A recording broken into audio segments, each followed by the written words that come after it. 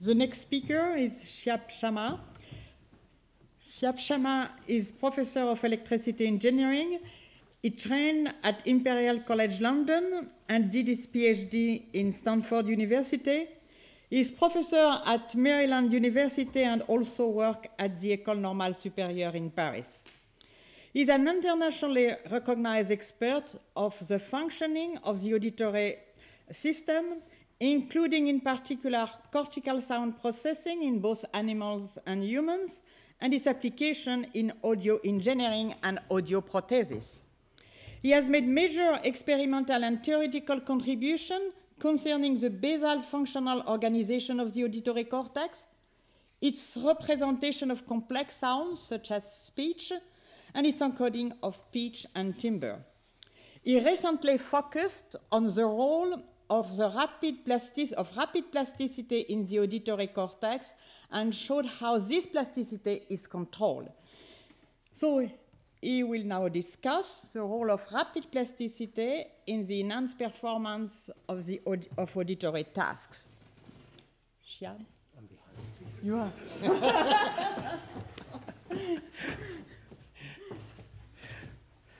Thank you. I'm really glad to follow Amir because you can believe everything he said and take it, and I'll just build on top of it. I think the main message that I took was that the cortex is an incredible learning machine. That's probably what distinguishes from all other animals, that we have just such an amazingly sophisticated learning machine, and we just have this ability to learn concepts and things. I think Amir emphasized how quick it is. Within minutes, I'm going to do the extreme version of that. And focus on learning and quote-unquote plasticity, but at a really rapid scale. Things of the order of as we speak, as you listen to me, and the orders of hundreds of milliseconds or less. And the claim is that learning involves basically some form of adaptive processes that change the synapses, change the networks, and therefore change the functionality of the cortex, auditory, visual. And sometimes these take long time scales, which is what we traditionally refer to as plasticity, following evolutionary time scales or injury and learning over long periods of weeks and months and so on. But really, it's difficult to actually draw the line between that and between the kinds of learning that you do in extremely rapid scales as you pay attention. If you're walking down the street and suddenly you pay attention to something, the entire understanding of the scene has changed, although the stimulus has not changed at all. And so something in your brain changed, and that has to be some physical manifestation of that is your synapses got modulated. And these things can be extremely novel. It has nothing to do with learning in the past. And so it's not that there's a network already built there and all you're doing is you're switching between the two. You're learning as to perceive things as you experience them. So can we call this plasticity? I don't know. Some people really don't want to. That's fine. You can call them an adaptive process. But it will be difficult to come up with a clear distinction between these things. So I'm going to focus on this rapid plasticity. And one of the consequences of that is that what you see and what you hear is not really what is in the stimulus. It's really how the brain interprets all of these things. I think it's pretty clear. Now, I know some people here who are clearly auditory, but I gather that a lot of people here are not from the auditory world. So Christine told me, just like she told Amir, that, and when Christine tells you to do something, you do it. And so I'm going to do it. I'm going to review for you the auditory system in 2 minutes also. The auditory system has a lot of synapses before it gets to the cortex. And if you start at the bottom where there's the cochlea and sound comes in, there are a series of nuclei from the cochlear nucleus in the first station. Is this a pointer? Can you see the red dot? Yes. Okay. So there's the cochlear nucleus. Then you get to the brainstem where there's the nuclei that do the comparison between signals coming from the left and the right, and they give you spatial information about the sound. And then you get to the, this is the lateral lemniscus, and then the inferior colliculus, where all pathways coming from the many, many different nuclei in the auditory system converge. And this structure receives massive feedback from the cortex. So it's a real true junction. And then you get to the thalamus. So from here all the way up to here is kind of like acoustic retina, if you will, from the anatomical point of view. The retina has a lot of synapses too, and there's a lot of processing going on. And this is really all the primitive early processing that occurs in the auditory system before you hit the thalamus, where the nucleus is the medial geniculate body, which is the exact analogous of the LGN in the visual pathway. And then you get to the cortex. I'm going to spend all my time essentially talking about the cortex, because it seems to be that much of the adaptive things that we see in the auditory system are really quite dramatically expressed at the level of the auditory cortex and beyond, and not so much at the lower levels, although there is some plasticity that has been measured lower, including due to perhaps feedback coming from the adapted cortex all the way down. Okay. Now, I think the auditory system is pretty clear now. By the way, just to make you feel better, there really is a huge gap of knowledge on what's going on here. But we're going to ignore that and go to the level of the cortex. So the representation of sound at the level in the auditory system is much like Amir showed you, which is the so-called spectrogram. There's your piano keyboard from low frequency to high, and there's the activation as a function of time. And that's the kind of activation you get when you talk or when you have music and so on. And this kind of so-called tonotopic or frequency-based organization survives through many, many synapses, all the way up to the cortex and a little bit even in the auditory cortex. There are many stages of processing, as I'll talk about. Now, in the auditory cortex, the early processing in the auditory cortex looks remarkably similar to what you have in the visual cortex. So you have things that look quite analogous to the kinds of processing you see in the visual cortex, exactly as we just heard. There are equivalent of orientation selectivity.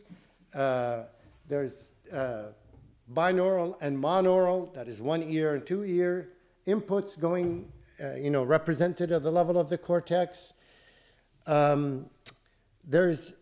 People have emphasized the temporal dimension in the auditory system for obvious reasons. It's probably quite similar to the visual, but in any case, as far as I can tell, from all the auditory and visual studies of temporal processing, there's remarkable similarity between those two.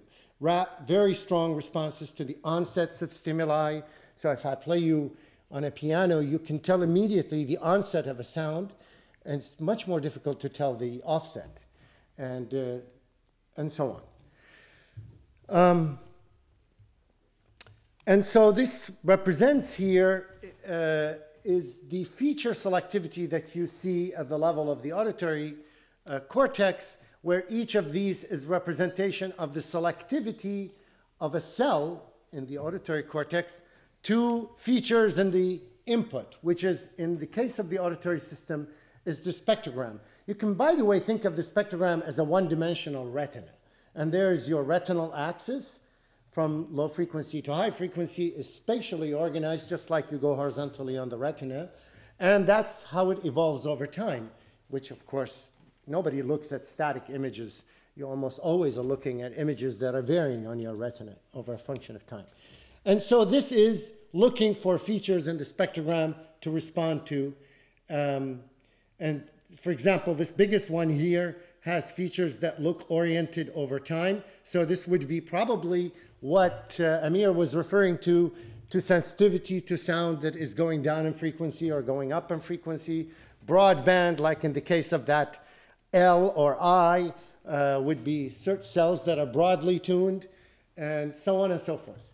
So all of these features exist at the level of the primary auditory cortex, the input region that receives incoming activation from the thalamus right below.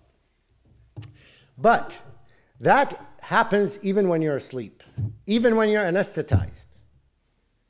Probably not when we're dead, but as fMRI studies have shown that dead salmon does have. However, when you're actually engaged in real listening, you do much more than that.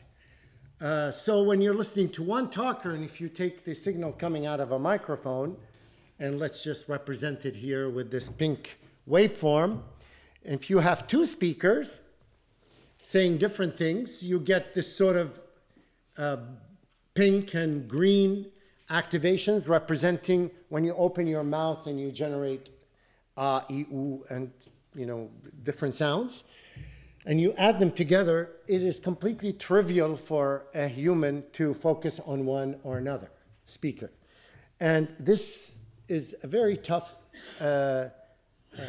computationally, technologically, a very tough task to do, because we do this without any learning, without knowing who's speaking or even caring about their language. But we can, on the fly, focus on one person or another, and we use any other cues available, for example, visual and so on. So presumably when you're attending and you're engaged in a task and your cognitive functions kick in to tell you, I really care about this speaker and not that speaker, perceptually what happens is only the pink becomes enhanced and the green is not.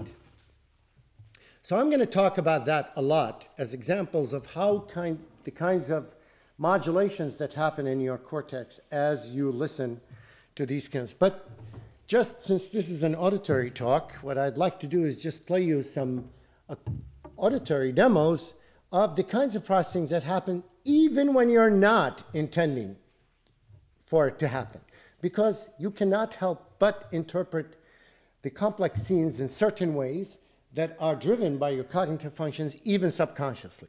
So this is a nice demo from Bregman, and if you're interested later, I can give you all the full references and all that. What you're listening to here, again, this is the frequency axis here, and there's time. And you're listening to the red sounds here, which will sound like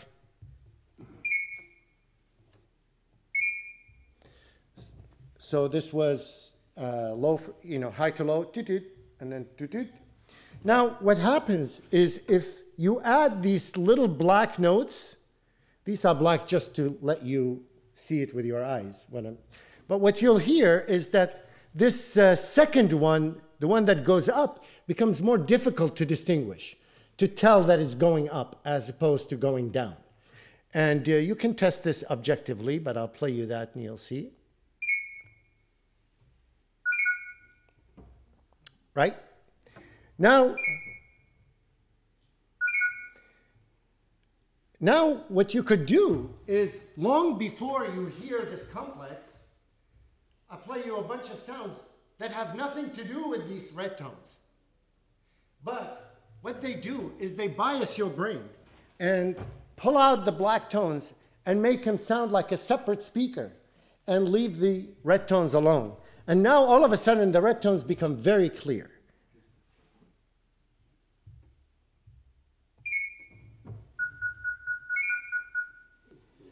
So these are really trivial demos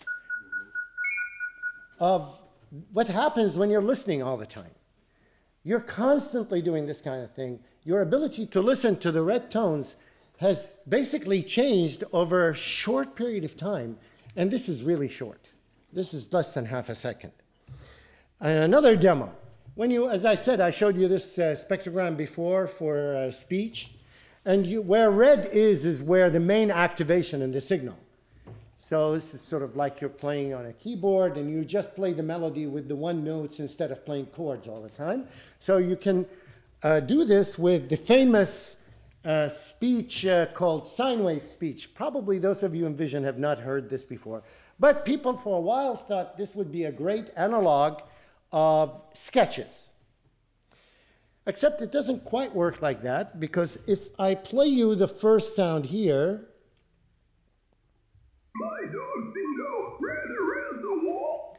probably very few of you understood it, but if you're in the auditory world, you might have heard it before and all that. And so I'll play it one more time, and then I'll tell you what it says, and then hear it again, if you didn't understand it. It sounds like a whole lot of whistles, but he's saying "my dog Bingo" around the room, and now you can hear it. And it completely sounds like speech. Why on earth you didn't understand it first? And all it took is I told you some new sentence, and all of a sudden, that's now stored in your memory, the sentence I told you. Your processing is completely changed. All of this kind of stuff happens on the fly with adapted synapses and networks and all that. And finally, a very famous example in the auditory world, and since this is an auditory visual symposium, I'm sure some of you have seen it, but those of you who didn't, this is played a lot in the auditory world, although it's demeaning to the auditory world. But we're very open-minded. This person is going to say something. He's going to say, if you look at him, he'll be saying da, da, da, da, da, da. But if you close your eyes, he changes what he's saying. And he knows exactly when you close your eyes. So as he speaks, close your eyes and open them, close your eyes and open them between the syllables, and see how you hear it. Ba, ba, ba, ba, ba, ba. Did it change between da and ba? So this just shows you how instantaneous this effect is of having a visual input that biases you towards hearing it one way or the other. And okay, so this is very rapid plasticity or rapid adaptive process. And the way we study this is in humans and animals. This is going to be a bit of a gyrating experience because I'm going to switch you from studies in animals with single units, recordings in single neurons, all the way to measurements with EEG on humans performing tasks. The animal that explains the first slide you saw is the ferret. It's an animal that is a very good auditory capabilities, and you can train them to do all kinds of tasks of attention and learning and so on. And usually they're sitting in a tube licking water to tell us that they have detected something because they're thirsty and they would like their reward, and you can record in their brain while they're performing these tasks. And when you record those receptive fields I showed you earlier, like these, you remember I just showed you earlier, these are the features that are available in the auditory cortex to detect one feature or another in the spectrogram. What you can do is, as the animal is doing the task, you can measure these receptive fields in different contexts, when the animal is looking for the sound or the animal is attending to that sound, and so on. You can change their context. You can change their behavioral state.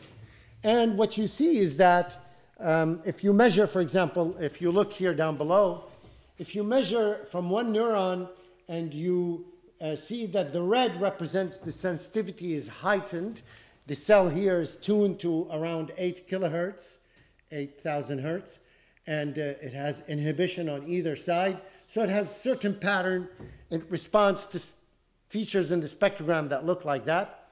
However, when the animal was trained to detect a particular tone as a warning tone, and that tone happened to be near 6 kilohertz, this neuron changes its selectivity and becomes more sensitized towards 6 kilohertz and not to what it used to be. And the point of this is that the more neurons that are sensitive to this warning tone, the more likely it is to perform better at detecting it and therefore avoiding punishment and getting the reward. So these kinds of changes can happen very quickly. And I'm going to tell you how quickly you can do these changes, because those experiments were done in little blocks so that you can measure these receptive fields. So for example, you measure for 5-10 minutes in one state, and you measure 5-10 minutes in one state, and you see these changes happen. And this is a movie from one cell that we managed to record from 2 hours, and it was doing tasks that are completely different. It's not about tones, it's about click rates, going from tick, tick, tick to trrr, and the animal has to detect the difference between these. So in order to do that, it needs to enhance its temporal or its time sensitivity. And the way it would show up in a receptive field like that would be that this area of big activation, which used to happen already 30 milliseconds after time zero here, in an animal that is really interested in doing fast time detection, this red region moves all the way forward and it becomes much rapid responder to these kinds of signals. So just to illustrate for you, I mean, there are a lot of details that obviously I can't go over here, but the acoustic track tells you whether the animal is passively listening or is engaged in the task. And when you hear noise, that means that the animal was just passively listening. And what you'll see is that as soon as the animal engages in a task, this receptive field jumps over and changes. And then when the animal stops, over a period of few minutes, the receptive field relaxes back to its original state. And then when the animal engages again in the task, it shifts again and then takes time to relax.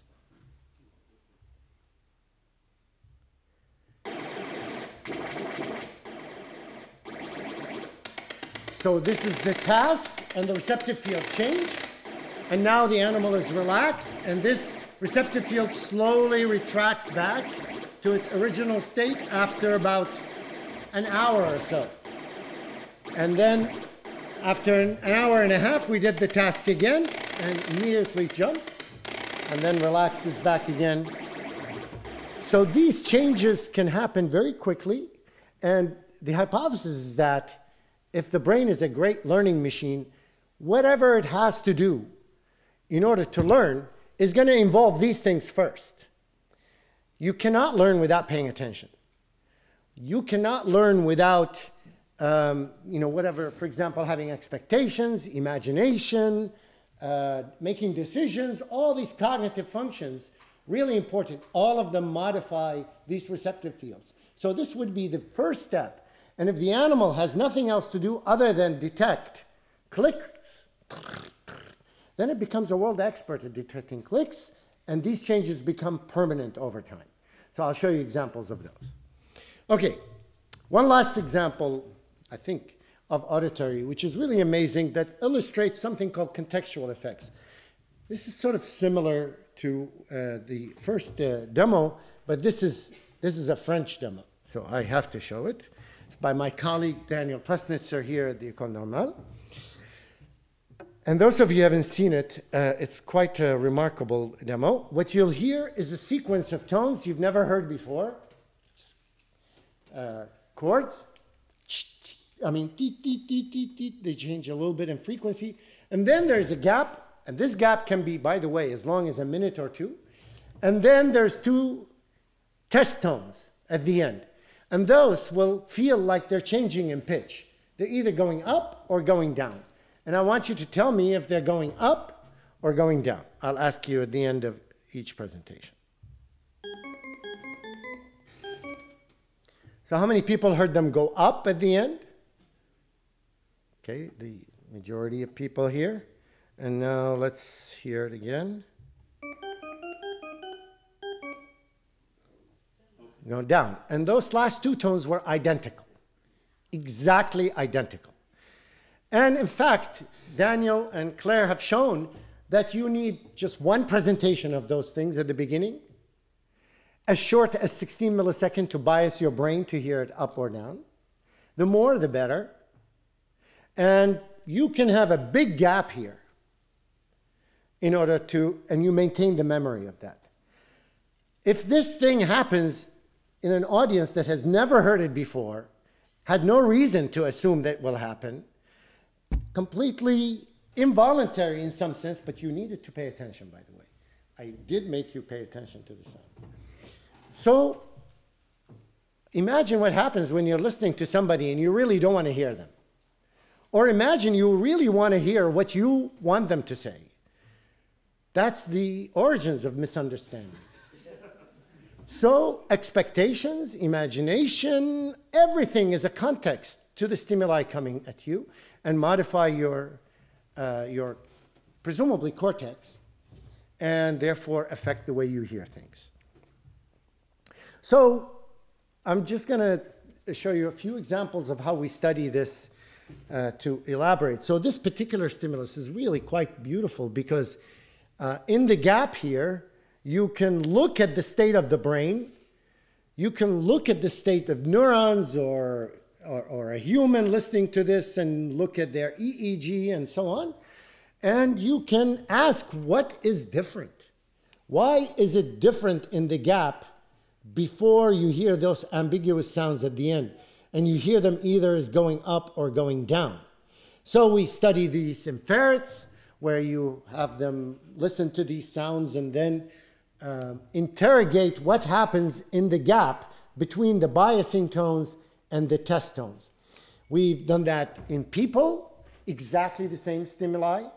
And so you can get an idea of what the view looks like from the ferret with single unit recordings telling you the different pitches that the animals are hearing and why do they hear up from down and what is so different. It's exactly the same identical stimulus. And in people, you can do MEG, EEG, and so on to do that. And that's how you interrogate basically the adaptive processes that happen very quickly. A little bit more extreme, something you can't really do in a ferret or in a volunteer, which is you open up a human brain with a big hole. These are the ECOG experiments involving many groups, but this kind of beautiful experiment was done by Eddie Chang and Nima Masgarani. Nima is in Paris right now, actually, for 2 weeks, exactly elaborating on the studies that he's done on the human brain, as I will describe in a second, but making computational models and pattern recognition models to explain this kind of thing.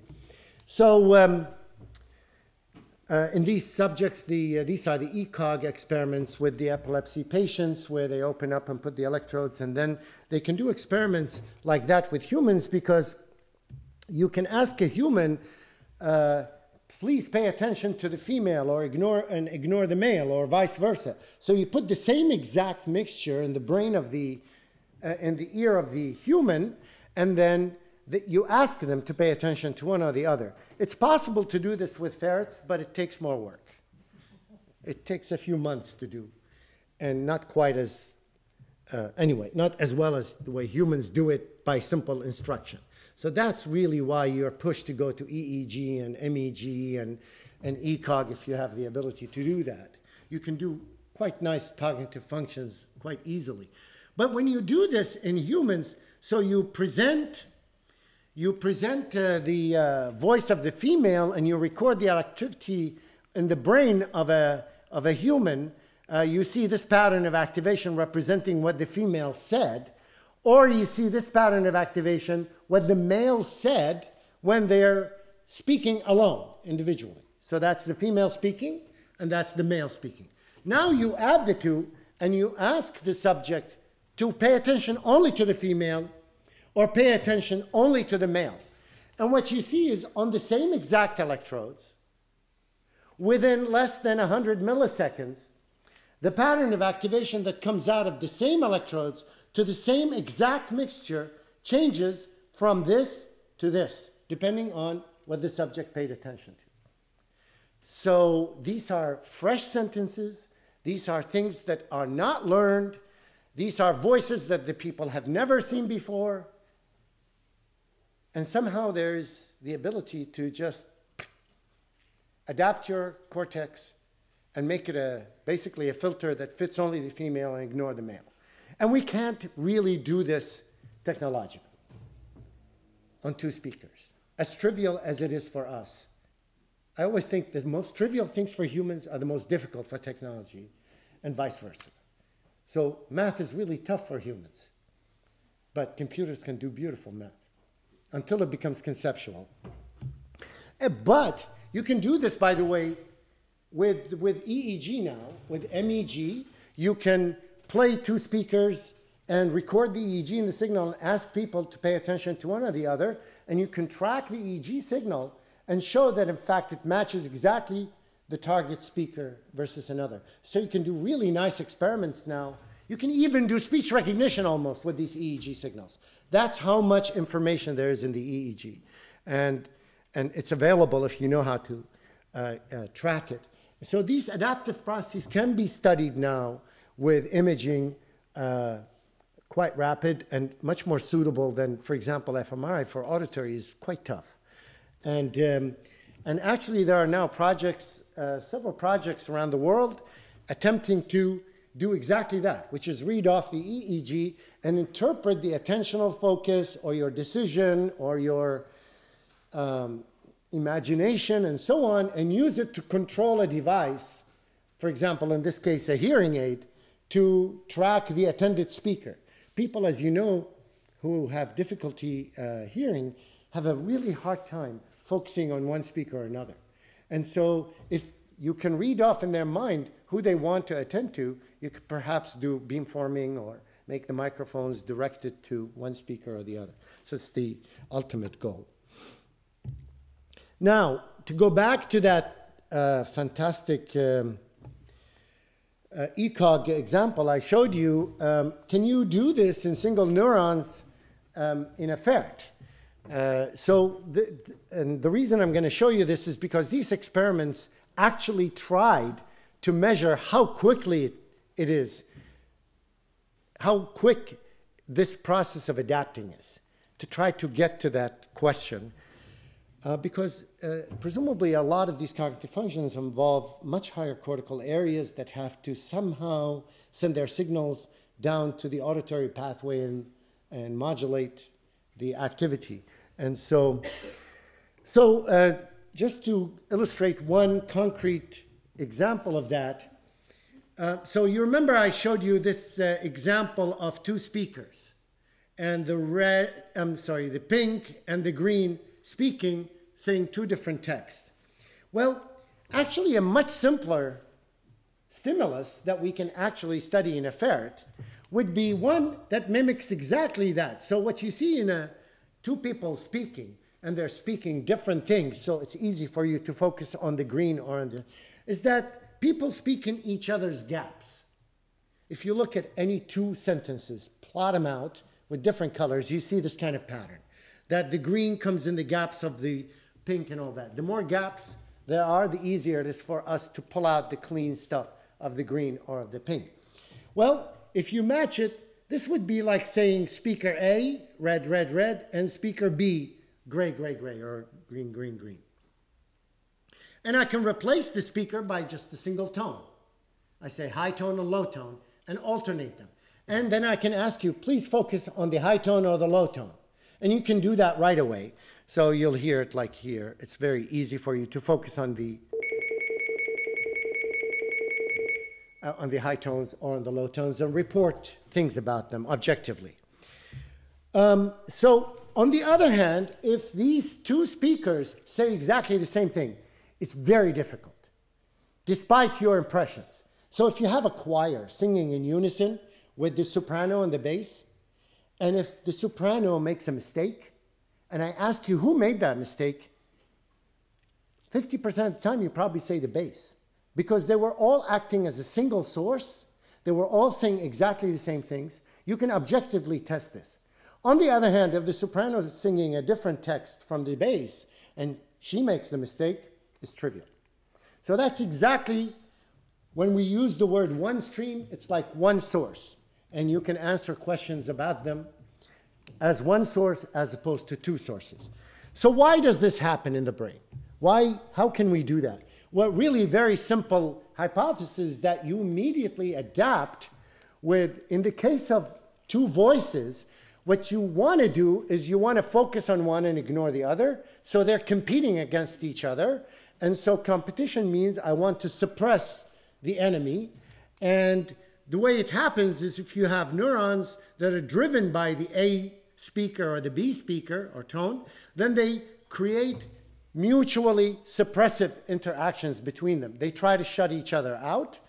And so you get this sort of what they call mutual inhibition or global suppression compared to if they're saying the same thing. And I want to treat them as one speaker. That would be like binding. I want to bind everybody together. So you can test this. You can measure from neurons in the brain as they're listening to this, or they're listening to this, or right after, or during, or from the onset all the way through. Many different ways you can measure this. It's easy to do with tones in a ferret. It's much harder to do it with speech in a ferret, but it's doable. So anyway, when the animal is passive, not paying attention, you see that the measurements in this state or in this state look just the same. So these are measurements of the receptive fields from many, many neurons in this state. From the same exact neurons in this state, the measurements look exactly the same. But when the animal is engaged in a task where they have to pay attention to these sounds and discriminate one or the other, you see that there's completely different responses in the case of the competitive or mutually inhibitory or the two-stream context versus another. So you can measure that. You can also measure when do these begin to appear. And you can see, you can measure that within about 50 to 100 milliseconds, these adaptations become complete. So this is extremely rapid. And it's happening, you know, with willpower. That is, the animal listens and says, oh, I will get my reward only if I do this or do that. And that's what drives them. And you can measure the correlations and so on. So let me just quickly, I have 5 minutes, 10 minutes? How much, right? I don't know because we started. Okay. Let me take you a little bit further up. In the ferret, so this is another tutorial on the auditory system. We, just like the visual cortex, have many, many areas. A whole region in the auditory cortex responds to sound. Sometimes better during different contexts and all that. And if you look in the ferret brain, you see that the primary regions are here. These are receiving direct input from the thalamus. But there is a progression of secondary areas and tertiary areas and God knows what. And they all respond to sound in more and more sophistication, perhaps, when we use the word sophistication when we cannot figure out what the heck they're doing. And that's literally, unfortunately, the story.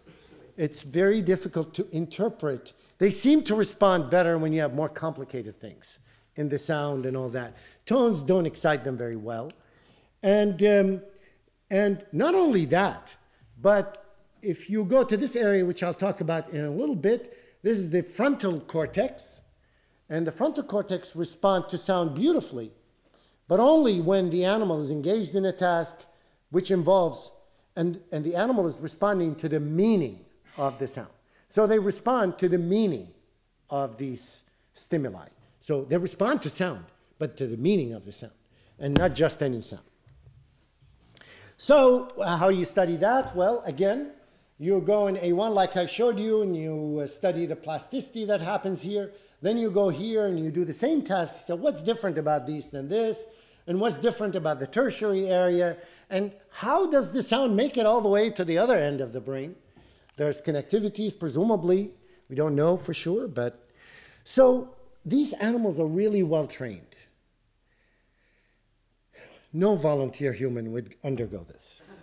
So these animals listen to these tones, and every day they get their food and water when they do their job, and they detect them and all that. So I just want to show you what happens when you do this over a period of time in these different areas. So this is the primary area, This is the secondary area.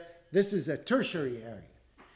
And these responses are responses to stimuli that were very similar to the stimuli they were trained on, but they were not exactly the same. They were not in the context of a task in the sense that the stimuli were not in exactly the sequences that the animals associate with the training.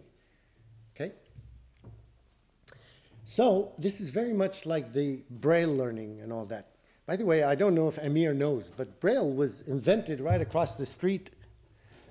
So we can't say anything bad about Braille compared to auditory inputs.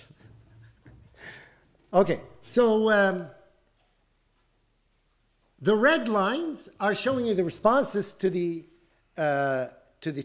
eventually become training stimuli, but in a way it's like, think of it as a naive animal. And the blue are to the sounds that are safe, very similar to the red sounds. For example, click trains going tick, tick, tick versus trrr. And the trrr, if you detect it, you get a reward, and the other one you don't. So the red is the exciting stimulus. The blue is the, let's say, boring stimulus, the reference. But this animal is naive, has no clue. So there's no difference in the responses. They look very similar. In an animal that has been trained for a long time on these two sounds, you already see differences even in an animal that is passive. So this animal was not paying any attention. His brain, or her brain, these are female ferrets, have been adapted and rewired, and basically these stimuli now evoke distinctive responses, the reward ones versus the boring ones.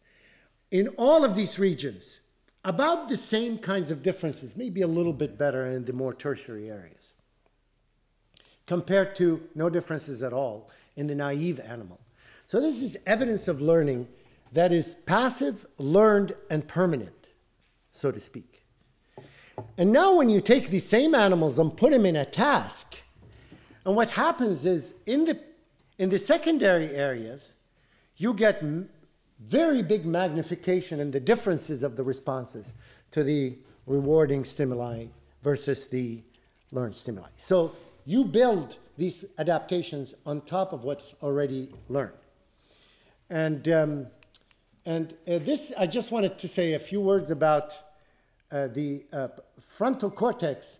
So when you go to the frontal cortex and you stick an electrode and record exactly the same kind of stimuli, the frontal cortex simply does not respond much in the passive, at least in these kinds of tasks, in these kinds of paradigms. And it only responds to the exciting stimulus and not at all to the other stimulus. Now, and so what it's doing, it's basically extracting the meaning of the stimulus and not just the physics of the sound.